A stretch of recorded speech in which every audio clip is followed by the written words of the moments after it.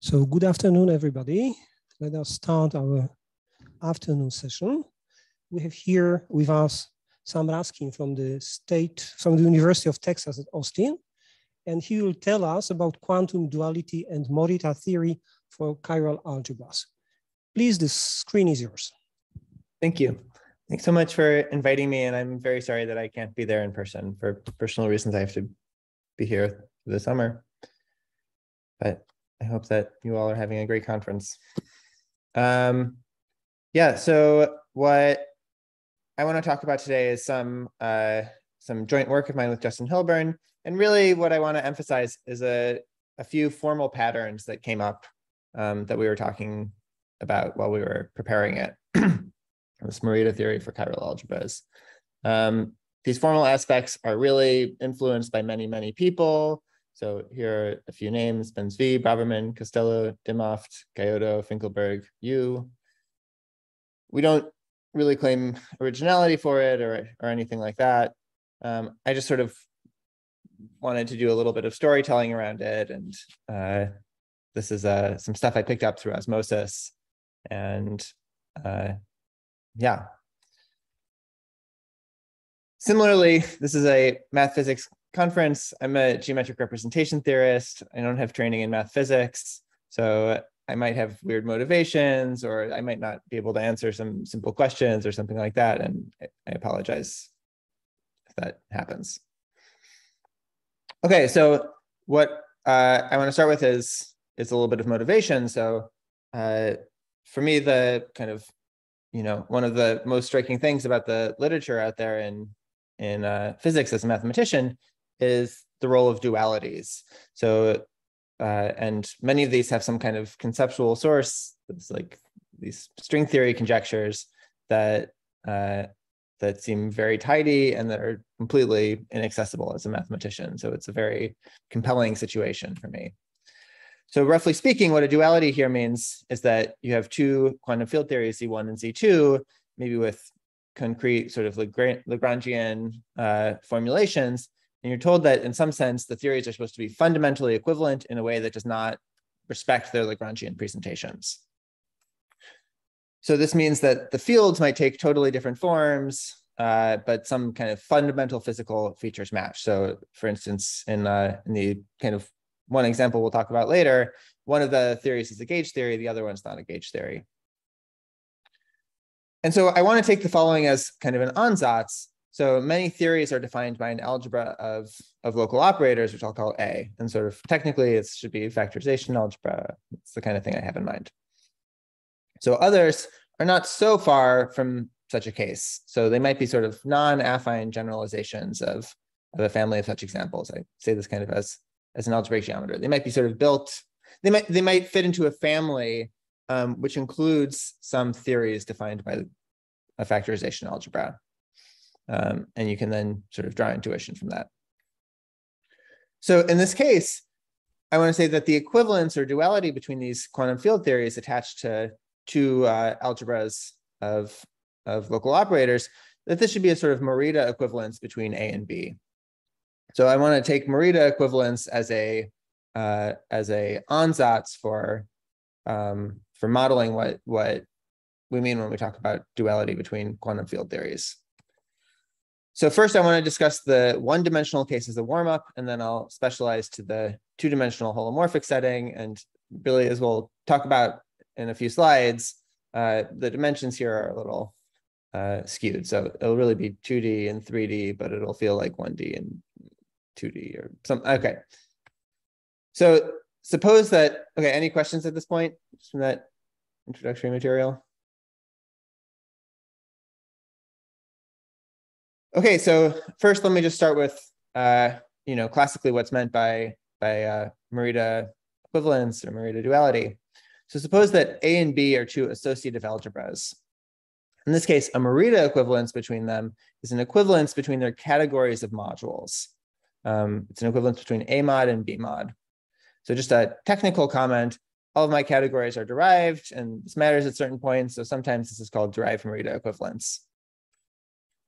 Such a categorical relationship between A and B, actually, it maybe looks abstract, but it can lead to really kind of concrete relationships between A and B. So something more concrete you can get is that the Hochschild homology of A is going to be the same as the Hochschild homology of B, actually compatible with some subtle structure, this S1 action. The reason is just that that Hochschild homology you can show can be constructed using the category alone. It's defined for certain categories, just and depends only on A mod, not on A itself. So more generally, I think of Morita theory as, the idea of considering just a category instead of an algebra. And this philosophy, it's the same thing as non-commutative geometry. I'm sure it has other packagings as well.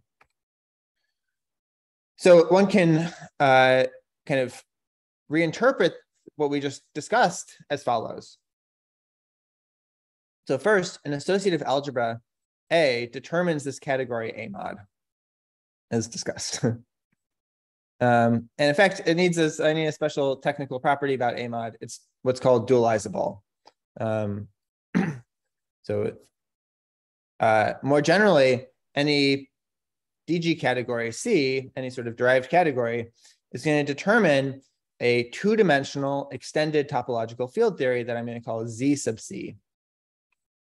So here, essentially, really, I mean that it's only defined, the sort of 0, 1 extended. It's defined on 0 and 1 dimensional manifolds. So explicitly, what this theory Z sub C assigns is it takes the category C itself to, I guess, let me remind the format. A two-dimensional field theory, you would expect to assign numbers to 2 manifolds, vector spaces to 1 manifolds, and categories to 0 manifolds. So in this case, it's going to assign the category C to the point. It's going to assign the chain complex of vector spaces, Hochschild homology of C, to the circle.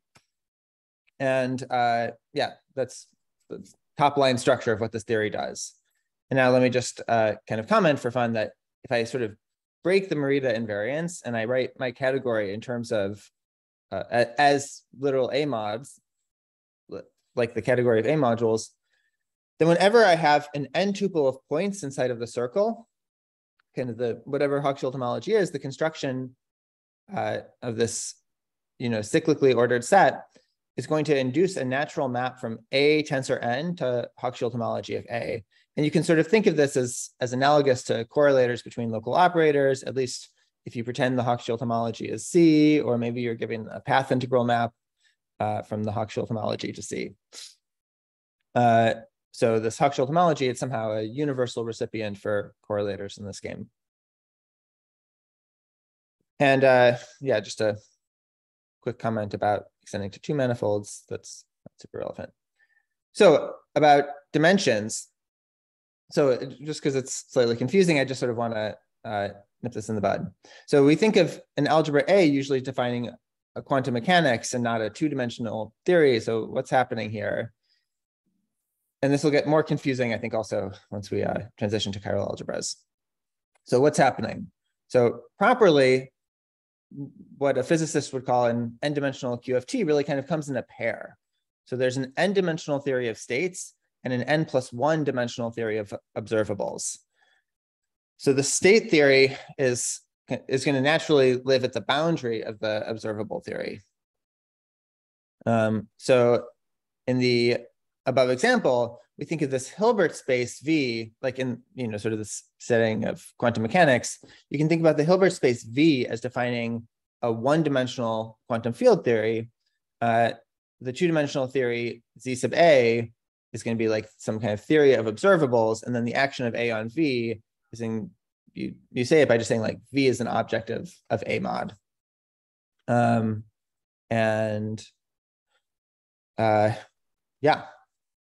And maybe I should comment this sort of structure was also discussed a lot in Denfried's talk. So in this talk, I'm really just kind of interested in these theory of observables. So sometimes the dimension is going to seem like it's like 1 too big. That's just kind of the way it is. Questions at this point before we go on to chiral algebras? So far, no, thank you. Great, thanks. Okay, so I want to talk about the theory of chiral algebras, which are also called factorization algebras, and are in suitable regimes equivalent to vertex algebras. So this theory in the form I'm talking about was developed by Beilinson and Drinfeld. And not everyone has like super dug into their book about this. So just to get everyone on the same page, I want to give just kind of a super brief recap, like what are the outcomes of their theories? This it's not exhaustive. Like for instance, I won't tell you how to construct a chiral algebra, but still, this is the kind of structure they attach. So first of all, the setting is going to be a smooth algebraic curve over a field of characteristic 0. So you can think the field is C. It's just to emphasize that the theory is algebraic. It's not dependent on the specific differential geometry of Riemann surfaces or something like that. So in this setting, we can talk about chiral algebras on X, and we denote them by A. And as I said a moment ago, vertex algebras are sort of roughly equivalent to chiral algebras defined on every curve, and basically all chiral algebras arise by this procedure, or some mild modifications of it.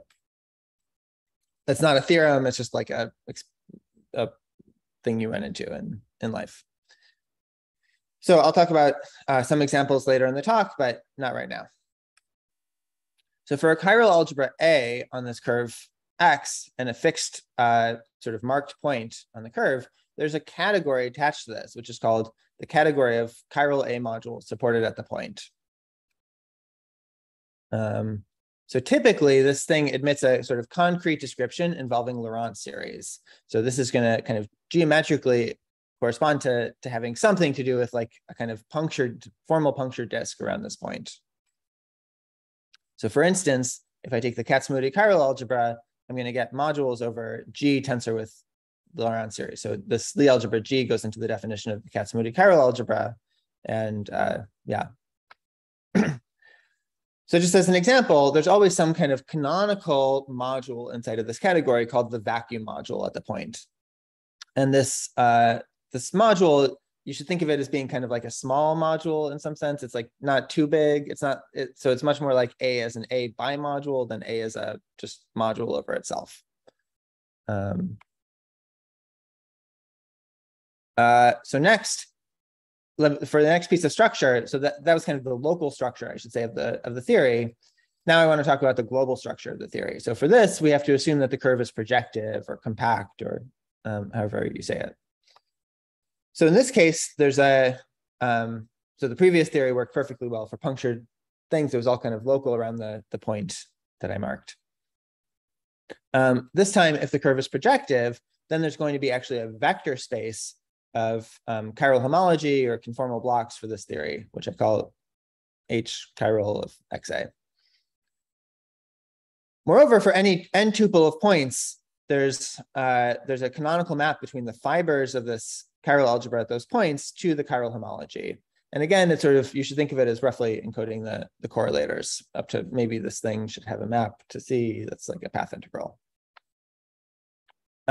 Typically, this chiral homology it's computed using kind of the geometry of the projective curve. So it might involve the moduli stack of G bundles on the curve, or local systems on the curve, or maps from the curve to some target in a kind of sigma model sort of picture. But there'll be algebraic maps in this context.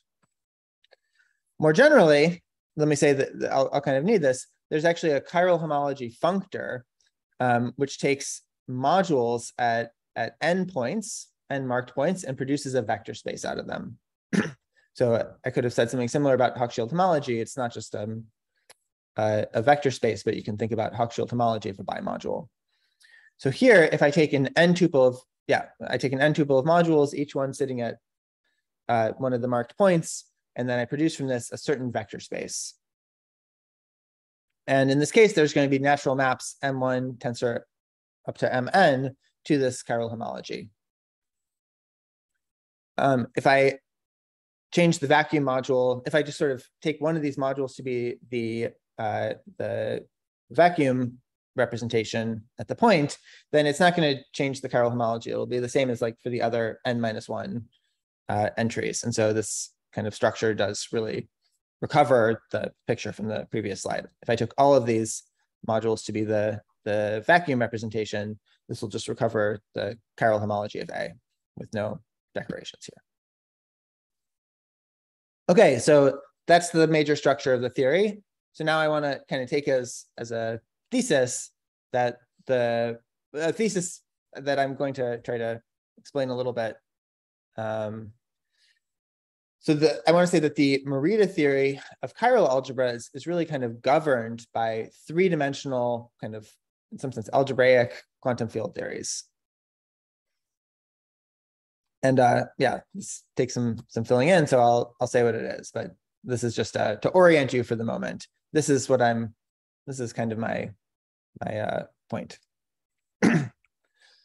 So let's recall that a three-dimensional TFT, for instance, would assign a number to a 3-manifold, a vector space to a 2-manifold, category to a 1-manifold. So I want to kind of outline for a moment a definition of what everything's algebraic. Just I'm not using any differential geometry or analysis or anything. My theory is you should think of it as being 1-2 extended, so being defined only on 1- and 2-dimensional manifolds. But basically, for me, a 3D field theory Z on a smooth, proper algebraic curve X is, some data. I'll say what it is over several slides. So first of all, whenever you give me a point in the curve, I want to have a certain DG category attached to it. So it's what the theory assigns to the puncture disk is what you should picture here, which you should be picturing as a kind of circle that, I don't know, for some reason, the formalness of it makes it behave like it's one-dimensional and not two-dimensional, maybe. So we're thinking of this puncture disk as a circle, and you're attaching a category to that one-dimensional manifold. So as context, this Z of the circle is the category of line operators for the theory. So now I want to give a little bit of additional structure here. So first of all, there's a kind of cobordism from the empty set to the puncture disk, which is given by the formal disk. So spec of Taylor series instead of spec of Laurent series. And I'm going to draw this formal disk like this. And this cobordism is going to define for me a sort of map from what the theory does to the empty set to what the theory does on the puncture disk. And that just amounts to a marked object. So this object is called the vacuum or unit object at this point, or the trivial line, people will say sometimes. Just a kind of comment. So in this algebraic setting, all of the cobordisms, quote unquote, that I draw are just inherently asymmetric. So you can go this way, you can't go the other way.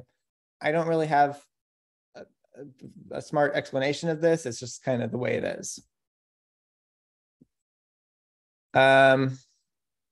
Next, if I take this cobordism, so I take my curve, I remove it like my marked point, and I think about that as somehow a cobordism from the puncture disk to the empty set, that's going to define for me a certain functor from the category attached to the puncture disk to the category of vector spaces. Same thing if I remove endpoints. I'll get a map from the tensor product of these categories to vect. And that I call chiral homology. So here, there are kind of additional axioms I haven't quite stated. You should be allowed to like move the points and let them collide. And there's some stuff about round space. It's a little technical, but a consequence of that is that this vector space, the chiral homology of the unit of the vacuum object, is actually going to be independent of the choice of point. And it should be thought of here as the vector space that the theory attaches to the two-manifold X. So I told you that there's a category attached to a circle, that there's a vector space attached to a two-manifold, and gave you some structure relating the two things. So again, there are other more technical axioms about varying points and inserting the vacuum, but this is the top line stuff. And all of that is just can be said very quickly with the words like unital factorization category. So let me just record a fantasy for a moment. It's like, so what I would really like is to be able to talk about a 0-2 extended field theory in this context, like the extending down to zero-dimensional manifolds in the setting of the cobordism hypothesis is a very powerful tool. Here somehow when I deal with these 1-2 extended things, it's kind of a complicated structure a priori, and there's not some like kind of simple object governing it the way there is in the cobordism hypothesis. I say this is a fantasy. I think it's a long shot that there is an answer to this question, but I can dream. So main example, as should be implied at this point, is that if you have a chiral algebra, then you could say that what Beilinson and Drinfeld are doing for you in their book is producing a three-dimensional theory out of it, the Z sub A, which again is sort of, you think of this chiral algebra as having something to do with like 2D CFT, and this is somehow that in that picture, it's really kind of you're thinking in the states picture, and this is the observables picture. So it's like the dimension thing we talked about before. So just to be explicit, this theory is taking the category of A module supported at X, chiral A modules, and producing that category on the circle. The vacuum representation of A is this unit object, and chiral homology is that thing defined by Beilinson and Drinfeld called chiral homology.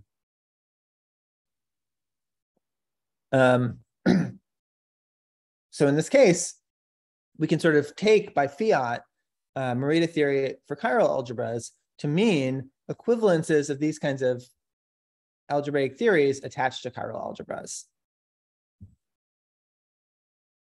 So now, in this context, Justin Hilburn and I proved something kind of non-trivial of this shape, except I'll say, just as a warning, one side is kind of non-affine. They're not literally both attached to chiral algebras, but what I want to kind of do is explain the context for our result. Okay, so question: how are Morita equivalences for chiral algebras supposed to like arise? It's like, when should you expect something to happen like this? And so the answer, as far as I'm concerned, is that there's many precise predictions which are coming from the 3D mirror symmetry program. And I should say somehow, okay, maybe I won't say. So first, some attributions here. So this is like a big circle of ideas. It was developed by many people over decades, and I was not involved in that development, and also I didn't even like.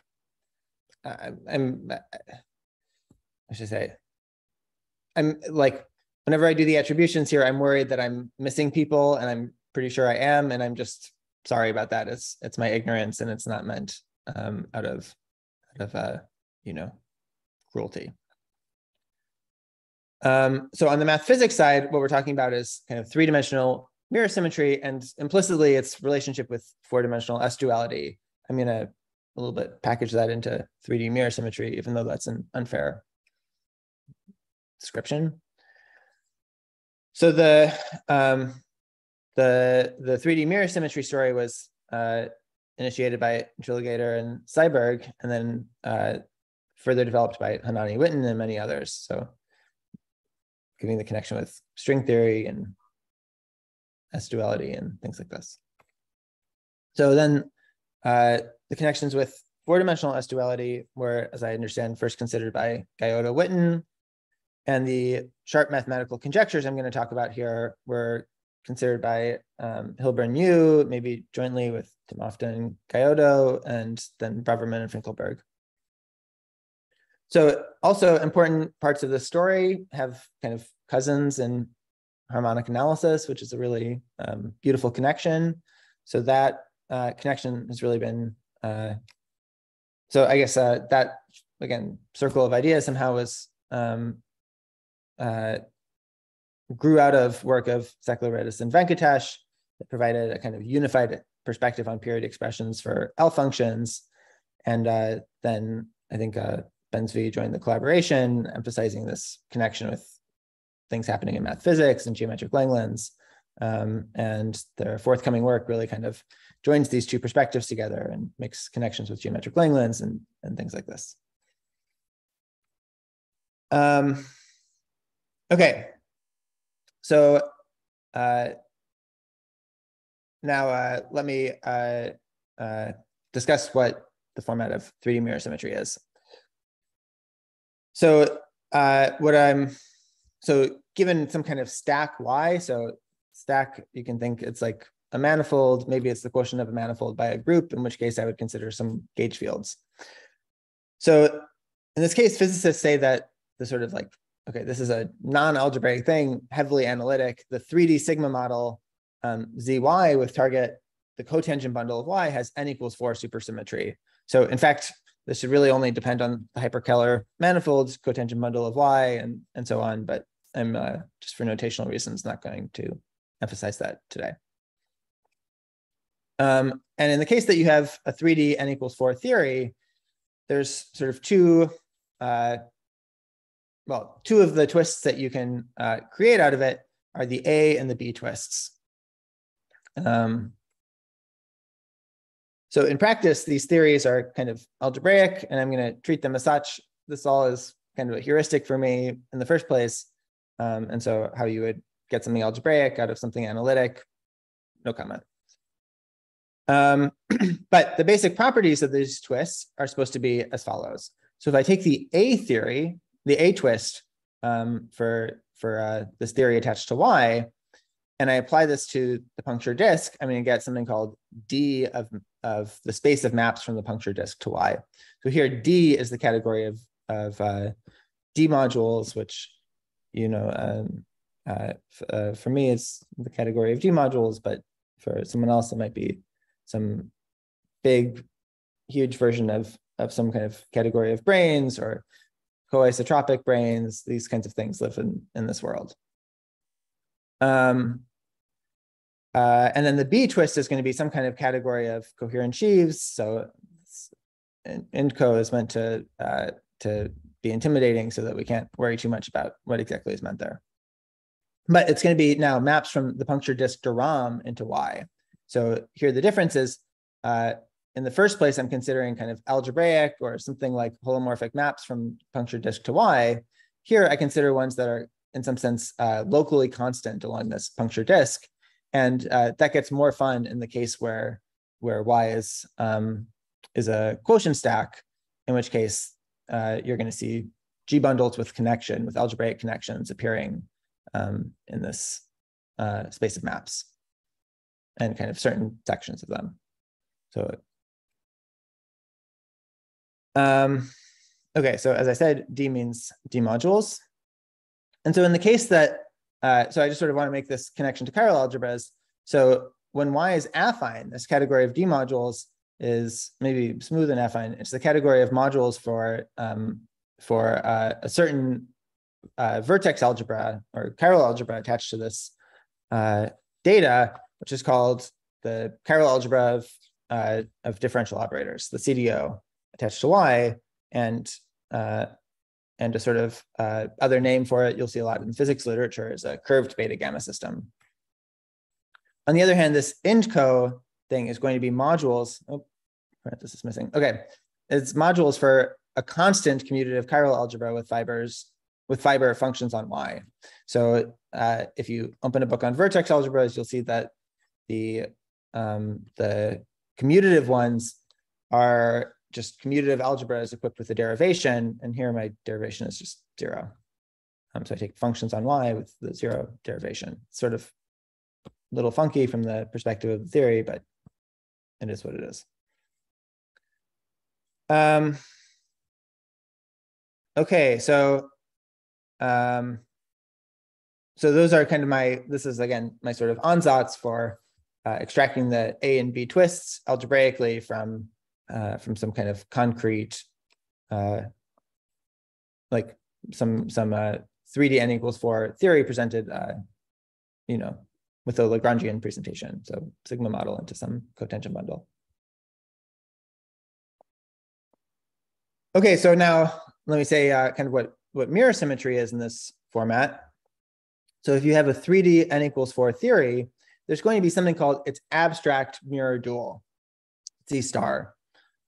So when I say this, it's like the kind of trivial construction only a mathematician would ever talk about, but I like the notation. So this is just, so it's not to be confused with like something non-trivial about mirror symmetry. That'll come up in a moment. But let me just say, I'm sort of saying the constructions you can do with 3D n equals 4 theories. So you can take A twists and B twists. Another thing you can do is you can take this abstract dual theory. This is just like the same 3D theory, but the supersymmetries are like acting in a conjugated way.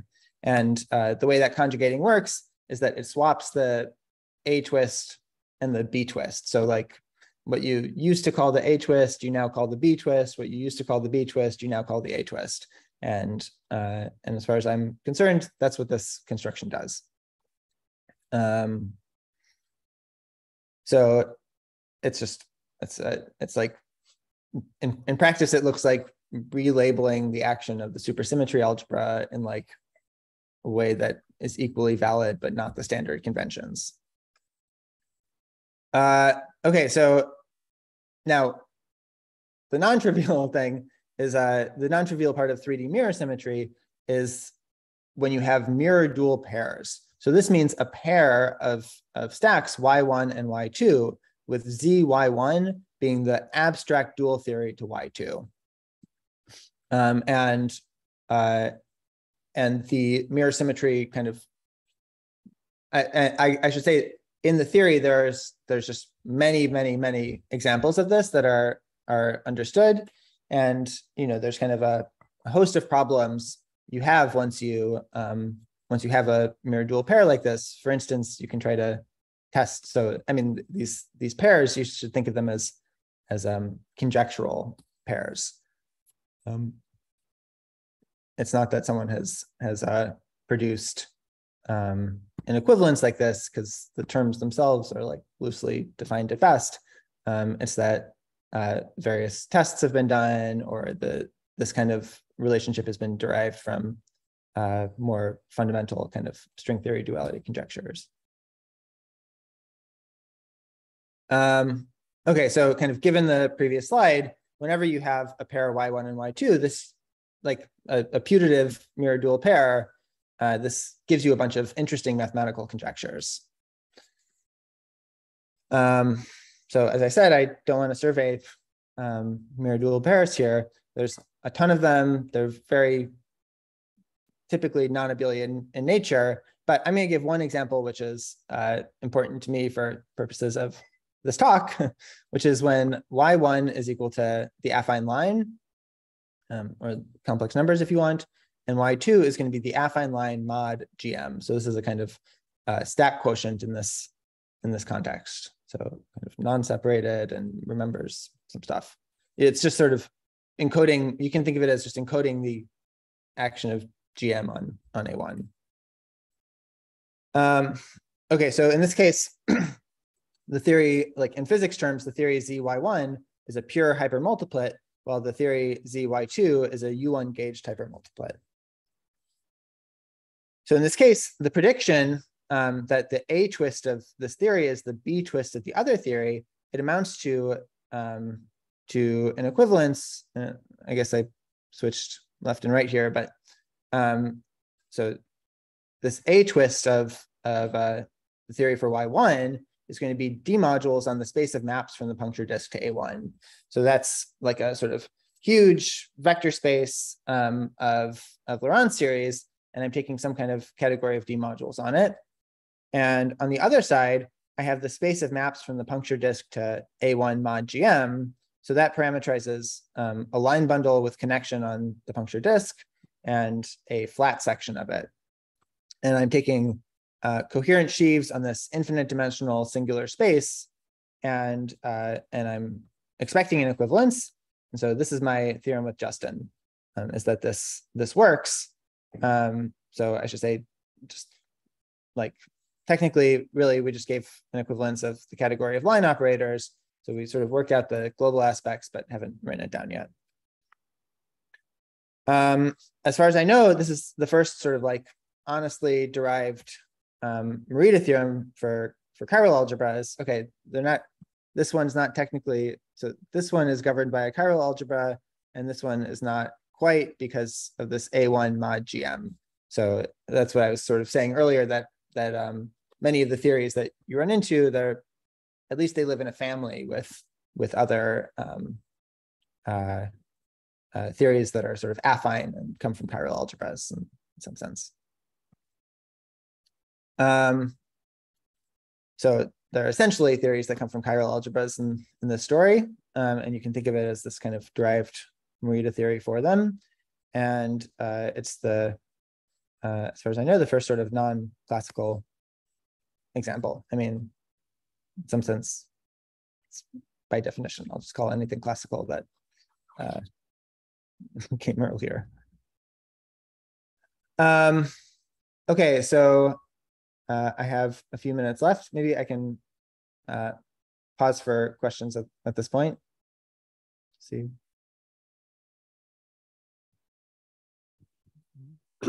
It seems that we do not have any questions now, so please continue. Great. Okay. Yeah, and maybe I'll emphasize the setting. It's somehow so it basically amounts to like, I mean, I'm writing it for A1 and GM, but it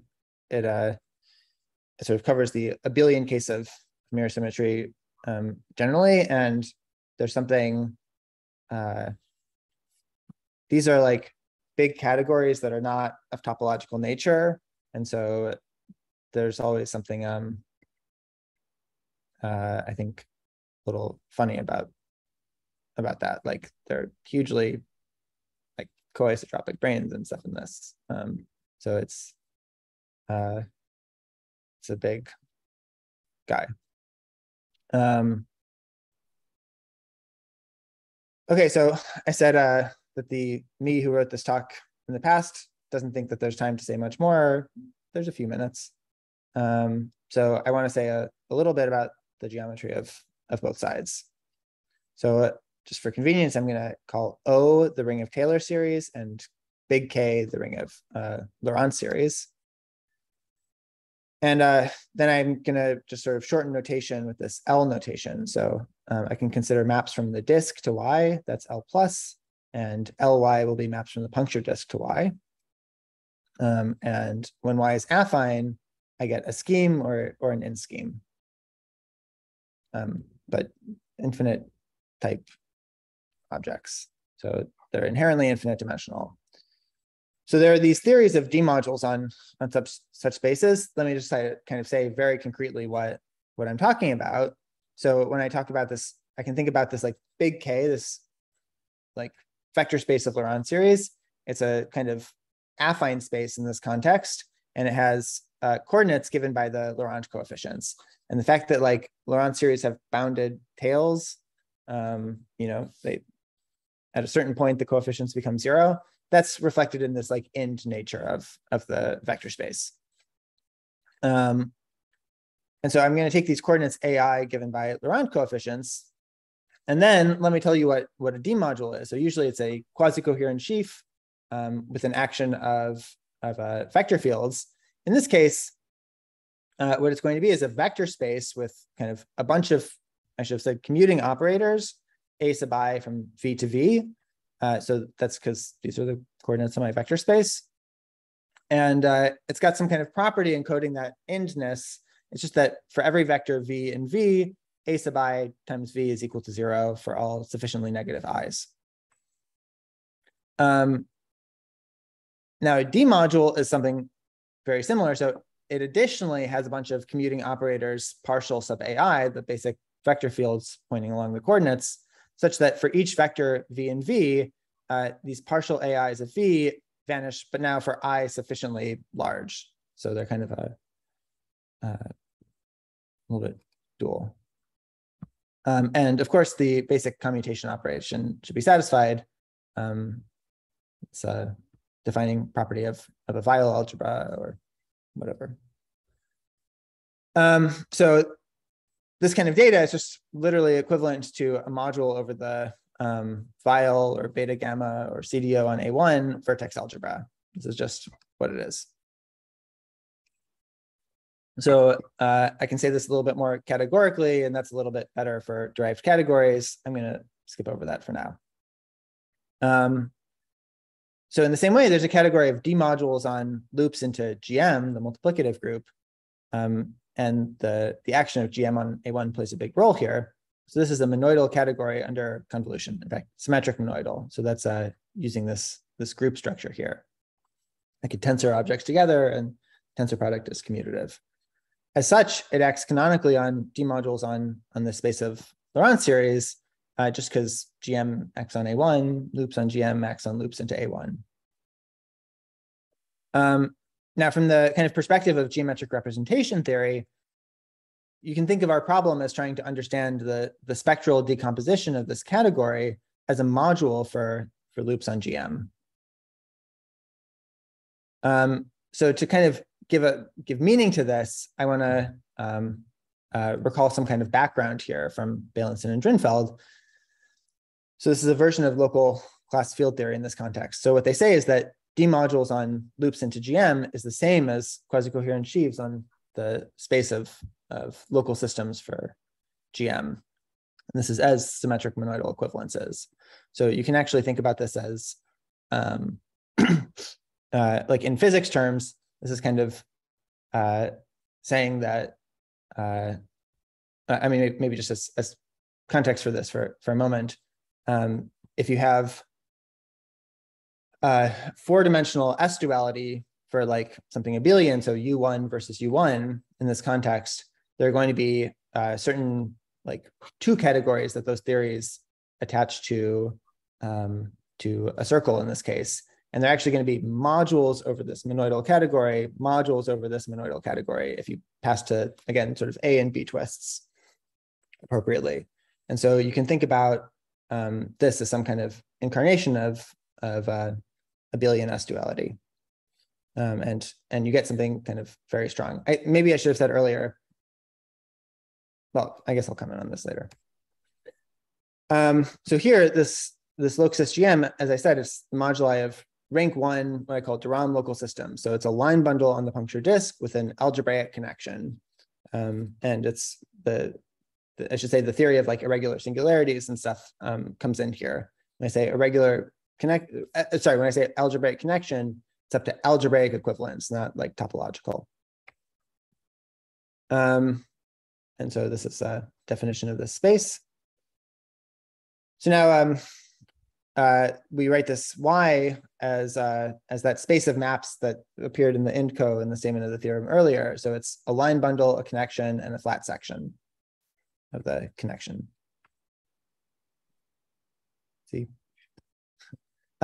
So the hardest part of this work, as far as I was concerned, was proving stuff about this Y, which is of some kind of difficult infinite dimensional nature. And in such settings, we only really had studied things like manifolds before and not spaces as singular as this Y. At some course level, it looks very simple, but when you actually dig into it, it's got a bunch of new phenomena. So now let me just state our theorem again. This INDCO of Y is equivalent to D modules on loops A1. This is compatible with this local geometric class field theory. So there's a natural action of quasi-co loops GM on the left side and D of loops GM on the right-hand side. And it's compatible with that construction. So maybe I should emphasize it doesn't play well with abelian categories. It's really an honestly derived thing. And physically, this is sort of what I was saying before. So this compatibility with class field theory is expressed as a compatibility with these 3D theories being boundary conditions for abelian Yang-Mills in 4D for U1. And this is also sort of a reason, it hits at the reason that we kind of can't do anything more in the modern day. So the other examples at least are kind of derived from S-dual boundary conditions for non-abelian theories. And so you need some kind of version of like local geometric Langlands to make sense of this sort of equivalence in broader terms. Like things are supposed to match in this 2 category, and we don't know that the 2 categories are equivalent outside of the abelian world. And so this seems to be, for the moment, the only sort of result of this nature that's within reach. Okay, so comment on relationship to Tate's thesis, and thanks.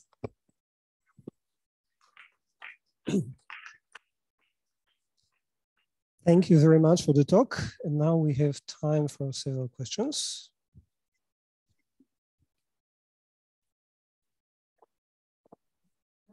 Question I maybe should have asked right at the beginning. You said that a duality between 2 theories means that the algebras of local observables of the 2 theories are Morita equivalent. But physicists, maybe it's because you're in 1 dimension higher in a sense. Physicists usually think of duality. For example, S-duality means that local operators of n equals 4 super Yang-Mills theory of a group G are isomorphic to local operators of the same theory for the group G dual. So physicists usually say that the duality means that the operator algebras are isomorphic, not Morita equivalent. Yeah, I think that's about this gap between the dimensions in this context. So in that example, there would be a 5-dimensional story where, so in 4 dimensions, the operator algebras of n equals 4 for the groups G and G dual are equivalent, but you would call that a Morita equivalence of something that would live in 5 dimensions?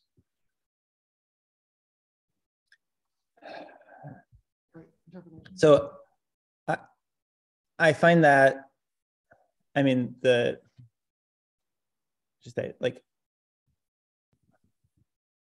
so for a dimension down, for instance, the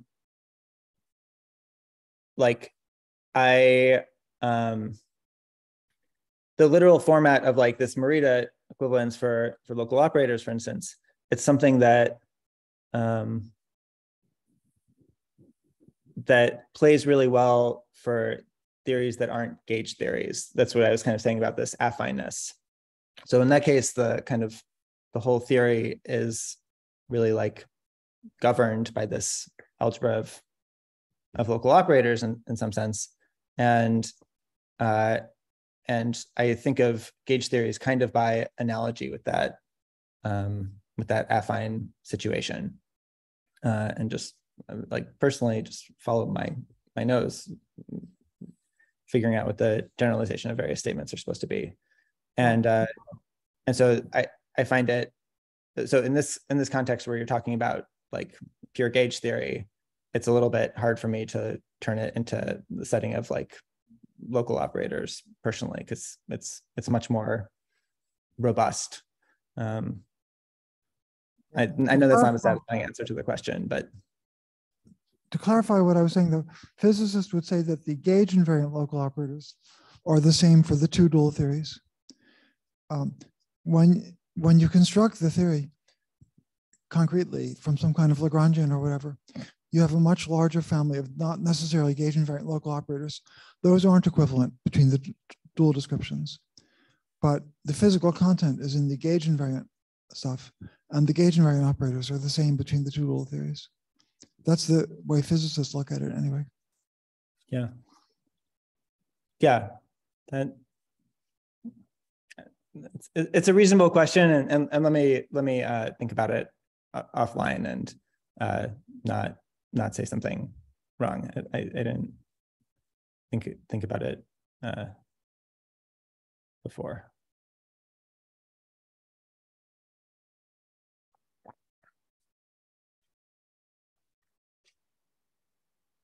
in your main theorem, on the right-hand side, the category can be viewed as category for modules of beta gamma system of rank 1, right? Mm-hmm. So if you consider kind of a collection of modules and you compute the chiral homology of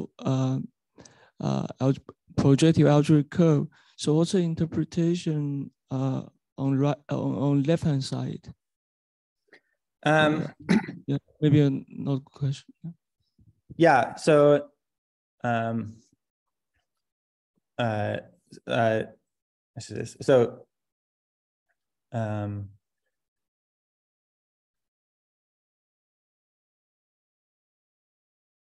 the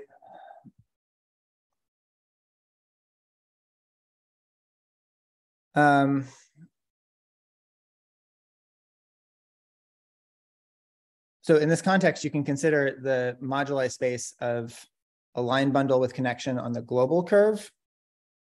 Sorry,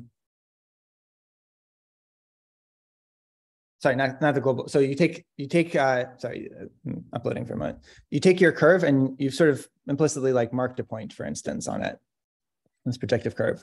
And so you can consider line bundles with connection on that punctured curve.